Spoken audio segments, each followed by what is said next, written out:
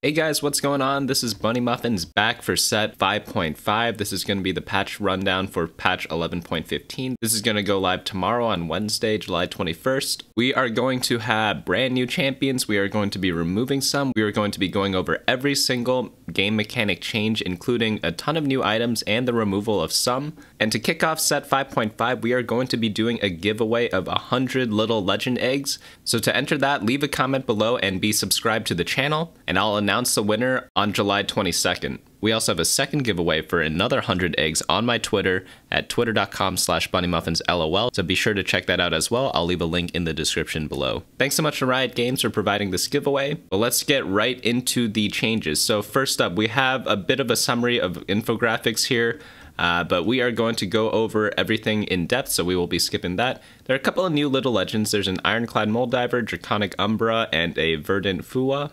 We are also going to have Order and Chaos of the same guys, and then we are going to have a couple of new variants of Squink, and that's going to be it for little legends. Personally, I'm using Dango and Chonk, so that's not going to affect me too much, but we also have new arenas. We have the Golden Bakery, and we have the High Noon Saloon. I actually kind of like the name of that one. So going on to the next part, we have a new Reckoning Pass and a new Reckoning Plus Pass.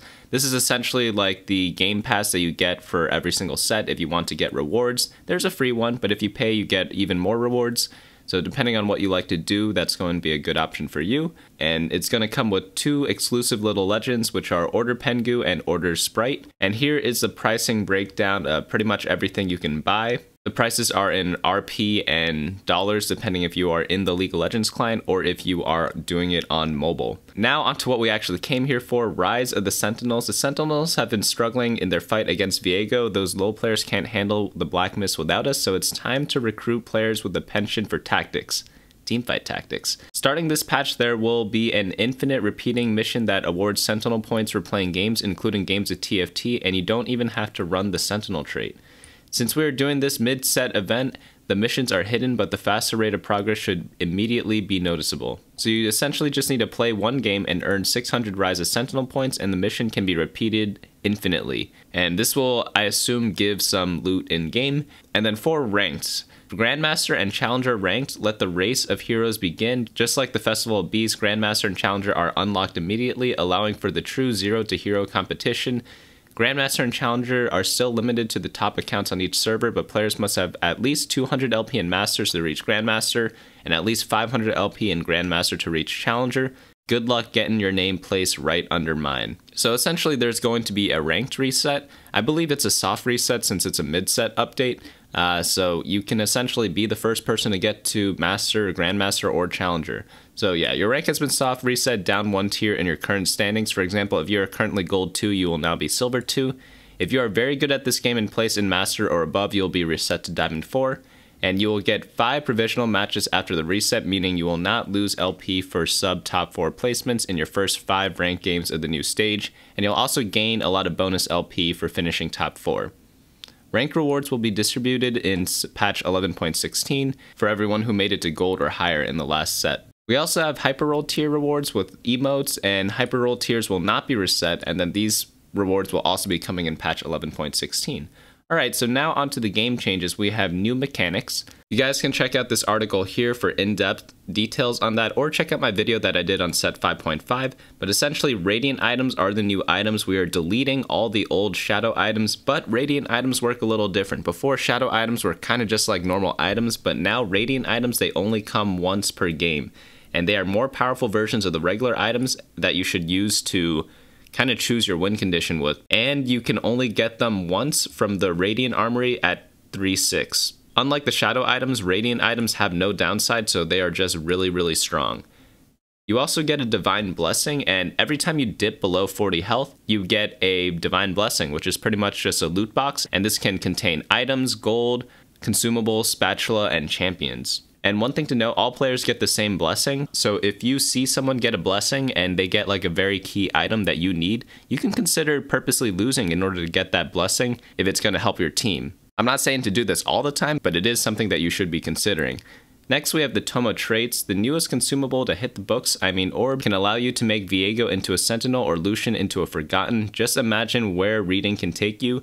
at least to the end of this sentence. The tome has a chance of dropping from the Divine Blessing, but you may also find some books to borrow from PvE encounters. Who knew those Krugs were so literate? The Toma traits can now be sold to bring up a shop of 4 emblems to choose from. These emblems can be for any trait, including ones that can't be built by Spatula. That's just the magic of the book. So essentially what this means is, if you get a tome drop, either from the Divine Blessing or from a neutral round, it'll go onto your bench, you throw it into your shop, and then you can choose between different trait items, which are just Spatula items. However, you could get stuff that doesn't exist, such as Ranger Spatula or like Brawler Spatula as well, in addition to all the ones that you can already craft. Now onto the system changes, we have loot orbs. So we are removing the 4 gold low roll start and adding more variety to high rolls with the addition of Toma traits. So the average number of bonus orbs is reduced. Increase small orb value from 2.54 gold to 3, which means that you can't get 2 gold drops anymore. Small orbs containing 2 1-cost champions is now 3 1-cost champions. 1 2-cost champion is now 1 2-cost champion and 1 gold. 2 gold becomes 3 gold, and then medium orbs have their value adjusted down a little from 5.72 to 5.6 gold. And medium orbs now have a chance to contain 3 cost plus 2 cost drops. And medium orbs containing Nico and a 2 cost is now Nico 2 cost champ and 1 gold. Gold orbs can now drop Toma traits, and gold orbs containing Spatula and Nico's help drop rate is reduced slightly. Minimum items received is now 10 components plus 1 radiant item after the 4-7 Raptor round. So it used to be 12, now it is going to be 10 plus a radiant item, so technically it's still 12 if you are counting everything. The Armory is also getting a couple of new changes. They're going to be moving around some of the rounds, so we increased the odds of the 4-2 Armory to 100%, but pulled back from 5-2 to compensate. The removal of components from 5-2 is our way of saying Raptors will be the last place to get components. I actually don't like that change. I kind of liked having the option available, or the chance available, that you kind of have to play around and sometimes you don't really do it. 2-2 Armory is now 2 standard components, 3-2 is moved to 3-6 and now is 5 radiant items, 4-2 Armory is now guaranteed as either 2 components, 3 components, or 3 components plus 1 special item. 5-2 Armory is now less likely and will never contain components, and 6-2 and 7-2 are unchanged. Carousel changes. Stage 5 carousel can now sometimes contain componentless emblems. Stage 6 and beyond can now sometimes be all full items, and carousels now sometimes contain componentless emblems. Champion count is a little different. There are now 57 total champions instead of 58 because there's 1 less 3 cost in this set. Not really sure why they did that. I wonder how they come up with math to figure out how many champions should be in the game. Hyperroll 5 seconds added to the planning phase timers in the following stages: 3-1, 5-2, 6-2, and 6-3. Gold income in stage 7 is now being increased from 6 to 8. Gold income in stage 8 is now 6 to 9.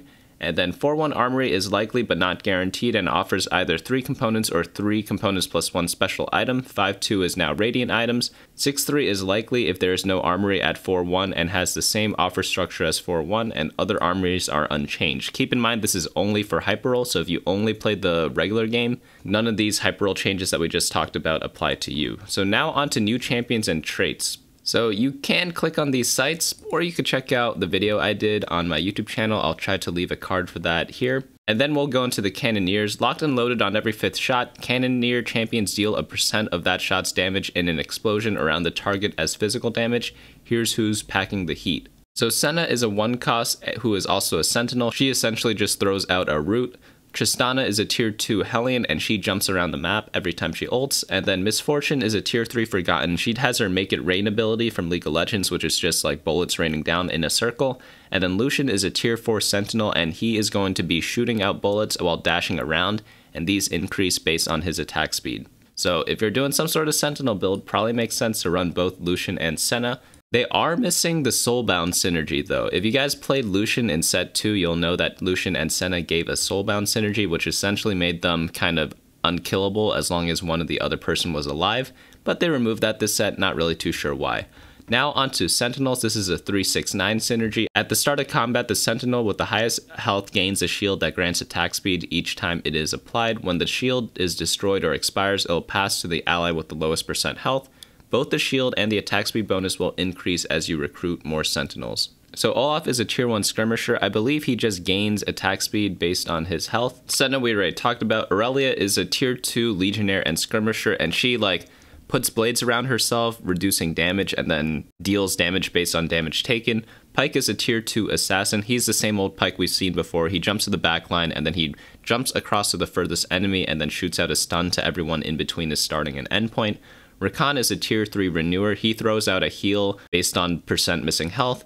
And then Galio is a tier 4 draconic knight. He is going to taunt people around him and then do a burst of damage at the end of the taunt duration. Lucian we already talked about, and then Action is a tier 5 ranger, and he's really fun. If you guys saw my set 5.5 preview, you'll see that he jumps around and he pretty much just breaks everyone's ankle, spinning around the entire map. Really fun to do. He also reduces people's armor. On to the next one, we have Inanimate. At the start of combat, Inanimate champions summon Hollowed Mist that seeps through their surrounding, 1 hexes for a few seconds, granting all allies within damage reduction from enemies outside of the mist. And this is going to be Gwen. She is going to be a tier 5 Mystic. Essentially, Gwen jumps around and snips people, dealing a bunch of damage and reducing their armor and magic resistance. Victorious is a new trait. This is going to be changed from the God King trait. So when a victorious champion scores a kill, their next attack is empowered to deal 40% of the target's missing health as bonus damage. And this is going to be Garen, who is a Dawnbringer Knight. We already talked about him before. We've seen him for a whole set already. And then we have Fiddlesticks debuting for the first time in TFT. Fiddlesticks replaces Rise as an Abomination Mystic, but also extends the Revenant trait tree. So Fiddlesticks, he just has a surprise party. He jumps in and deals a bunch of AoE damage for his ultimate. Now onto the remove traits, we are going to say goodbye to Verdant, Dragonslayer, God King, and Coven. This is going to be Warwick, Victor, Katarina, Trundle, Pantheon, Mordekaiser, Lissandra, LeBlanc, Morgana, Kindred, Rise, Taric, and Darius. So I'm gonna miss Katarina. It makes sense to remove Trundle and Pantheon because they're such an issue for the whole set. Same with Mordekaiser. I'm disappointed that they removed Coven. I felt like there's a lot more potential with this trait.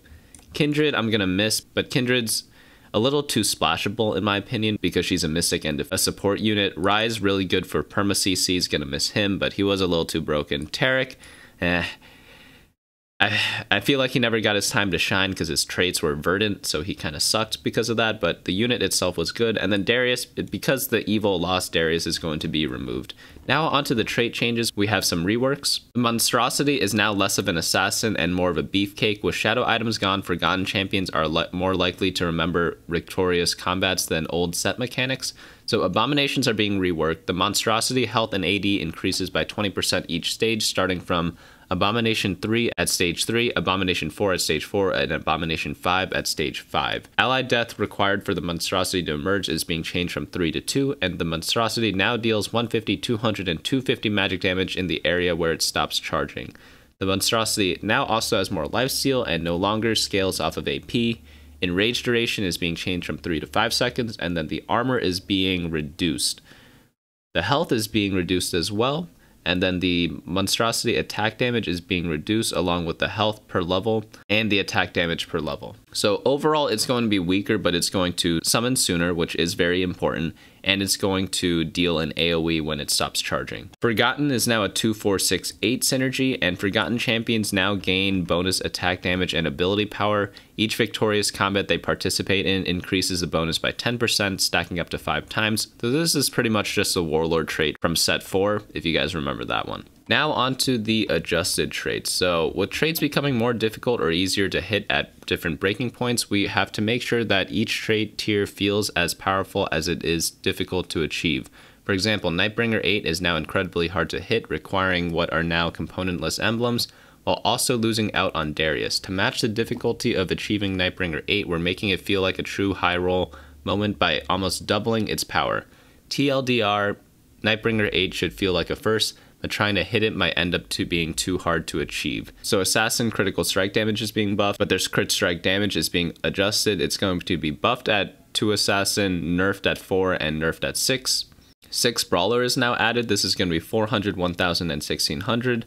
Dawnbringer max health heal is now being changed from 30, 60, 90, and 130% down to 30, 55, 80, and 120%. Dawnbringer healing ticks is now being reduced as well, and Dawnbringer damage amp per proc is being reduced. So overall, a lot of Dawnbringer nerfs. Draconic average value of 3 trait eggs is being reduced from 3.25 gold to 3.14. Draconic average value of 5 trait golden eggs is now being reduced from 9.25 to 7 gold. I believe it's because they are easier to hit now. Hellion is now 2468 with attack speed changed from 5, 30, 75, and 150%. Ironclad armor is now being nerfed across the board. 5 Mystic is now added, with magic resistance being nerfed from 40 to 40, 100 to 80, 200 to 150, and then 250 for 5 Mystic. Nightbringer shield max health scaling is now being changed. Holy cow. Look at 8 Nightbringer. It's going to be 250 now. And then the bonus damage is going to be 80% up from 50%. That is pretty big, but again, it's going to be really hard to hit. 6 Ranger is now added, 75, 180, and 400 attack speed. Redeemed armor and AP is being nerfed across the board. Revenant 5 is now added, revive with 10, 25, 45, or 70% health, taking and dealing 25% more damage upon revival. This is going to be really good on Fiddlesticks, because free GA on Fiddlesticks, holy cow, he's just going to be ulting everyone to death. Skirmisher max shield health scaling is now being changed from 25 and 45 to 20 and 40, and buffed at 9 Skirmisher from 75 to 100%. Skirmisher bonus attack damage each second is now being changed as well. 3 Skirmishers being unchanged at 3 attack damage per second. At 6 Skirmisher, it's going to be changed from 6 to 5, and then at 9, it's going to be buffed from 12 to 15. Spellweaver's starting ability power is being changed. It is going to be buffed at 6 Spellweaver from 85% to 100%, and then the Spellweaver ability power per stack is being buffed at 6 from 8 to 10.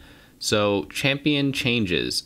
Radiant items and the multiplicative tankiness they provide make super tanks Garen, Hecarim, Leona impossible to kill. This hurts the viability of front-to-back comps and takes too much time out of Earth's day. Expect to see nerfs for many of our tanks below. So Aatrox is being buffed, Leona is being nerfed, Leona's solar barrier damage reduction is also being nerfed. That's all the tier 1s. On to tier 2, Hecarim's mana is being changed from 4090 to 7125. So this means he's going to get his first cast off at the same time, but his subsequent casts are going to take longer. His Spirit of the Dread damage is being nerfed at 1 star and buffed at 2 and 3 star to compensate, and his healing is going to be normalized at 350. Sejuani is now a brawler in addition to her other traits, so she is a 3-trait person now. So Fury of the North bonus armor and magic resistance is now being nerfed across the board, and Syndra's health is being buffed. Syndra's grab unit with Force of Will are now untargetable. Syndra's Force of Will damage is now being nerfed at 1 and 2 star. Varus is being buffed from 550 to 600 health. Now on to tier 3s, with 5 Draconic being easier to hit thanks to Galio. We're shipping nerfs to champions that were already strong before the trait was this easy to play. Nocturne is now the reroll carry for Assassin, with his pals LeBlanc and Katarina now out of the picture. But here's a nice attack speed buff to keep your Blender, Fender, Bender, Offender up and running. So Ashe is being nerfed a little bit, Ashe's mana is being nerfed too, and then her Enchanted Arrow is also being nerfed because, again, she's a Draconic. Ashe is no longer a Verdant. Lulu's attack speed is being buffed. Nunu's mana adjustment, he's now going to cast his first, cast faster, but the later ones are going to be 15 mana later. Zyra Grasping Roots damage is being nerfed because she's a Draconic, and same with her stun duration. Stun duration is actually probably pretty notable. 0.5 seconds on an AoE stun is actually quite a bit because it hits so many units. Tier 4 Aphelios is now being nerfed by 10. Max mana is being nerfed as well. Let's see what else they changed, because I thought Aphelios was a little weak towards the end of the set. So Aphelios Dark Vigil attack damage scaling is now, okay, that's why it's being buffed by a lot. So you want attack damage on Aphelios. This is what I'm getting, or this is what I'm seeing, because they increased it by a lot. So his Dark Vigil base damage is also being increased, and his number of targets is also being increased. So overall, I would say this is a buff, because these numbers look a lot better than the old ones. And then Diana health being buffed, Diana attack damage is also being buffed, and same with her attack speed and mana buff. And then her Moonfall damage is also being buffed. So Diana's pretty much being buffed all around. And she is also no longer a Dragon Slayer, but she's still slaying. So that makes sense because there's no more Dragon Slayers because they removed all of them. Trundle and Pantheon and Mordekaiser are gone. So Jax's health is being buffed, and then Karma's Soul Flare damage is being nerfed at 1 and 2 star. So this plus all the other Dawnbringer nerfs makes me feel like they might have over nerfed it. I was thinking they just nerfed Dawnbringer but didn't really touch Karma, but I guess I was wrong. Vel'Koz is being buffed, and then Garen is now a Victorious instead of a God King. Garen mana nerf. He is, holy cow, 180 mana to cast. So not only does his first cast take longer, but his second cast probably won't even happen. Garen God Lion's Justice max health % damage is now being changed from 20, 25, 200 to 25, 30, 200%. So a slight buff there, but doesn't compensate casting so much later. Garen Godline's Justice Shield is now being buffed as well by 5 and 10% at 1 and 2 star, and then the shield duration is being increased by 1 second. So overall, this is a nerf, I'm pretty sure, because the 2nd, 3rd, and 4th casts are just never going to happen, or it's going to take a very long time for it to. He probably would die before then. Heimerdinger upgrade damage is now being nerfed, so yeah, Heimerdinger does need a nerf, he's way too strong. But it'd be interesting to see how he fits in the new meta, but I guess because he's a Draconic, he needs a nerf as well, because Draconic probably will be a real comp this set, instead of like a gimmick one. Kale Ascension 1 true damage is now being changed from 90, 100, and 1000% to 80, 90, and 1000%, so it's a slight nerf. She is no longer a Verdant, so that is important as well. And then Teemo's starting mana buff, he is now going to start with 30 mana instead of 0, so that's pretty big. And then Teemo's Doppelhellion can now trigger Cruel's passive. It's a cruel world. That is what I missed from last set, because I've been in those situations and I'm like, wait a minute, Teemo didn't cruel the dude, but now he can again, so that's kind of cool. Mana buff, that's pretty big. He's going to cast really soon. I wonder why they did that. I think they want like 5 Hellion to be a thing, or 6 Hellion, because I think they changed it, because no one really played like the deep Hellion traits. They just played like 3 Hellion and called it a day. So now onto the items. With shadow items gone, we swapped around some of the emblems because it was more fun, because who doesn't want to see Olaf as a Hellion Cavalier? Hellion can now be made from bow and spatula. This was previously Legionnaire. Cavalier emblem can now be made with a vest and spatula, previously Ironclad. I like those two changes because Ironclad's kind of boring, and then Hellion's much more fun than Legionnaire. Chalice of Power, ability power is being buffed. Dragonclaw is being reworked and now grants 200 bonus magic resist, including the components, and on being hit by magic or true damage from an ability, launch a fireball at the ability's caster that deals magic damage equal to 30% of their max health, and this has a 1 second cooldown. Hand of Justice is being reworked. The holder gains the following: 10 AD and 10 AP, and attacks and abilities heal for 10% of the damage dealt. At the start of the planning phase, one of these buffs is increased to 40%, so it's going to be more consistent now, which is definitely very welcome. So now it will always give a little bit of damage or a little bit of healing. Infinity Edge added effect now also grants 10 critical strike damage, and Titan's Resolve is being reworked. Stacks are now granted on attack rather than on crit. Attack damage and ability power per stack is being changed from 3 to 2. Ooh, that's a little weird. I feel like that's a nerf overall. Trap Claw renamed to Banshee's Claw. Banshee's Claw is reworked. When combat begins, the holder and all allies within 1 hex in the same row gain a shield that blocks the first enemy ability, and it is no longer unique. So I like this. Old Trap Claw, it was very cool as an item, but it was kind of overshadowed by Quicksilver, so I'm glad that it found a new identity now. Zeke's Herald attack speed is now being buffed from 25 to 30%, so all the aura items got buffed, which is pretty interesting.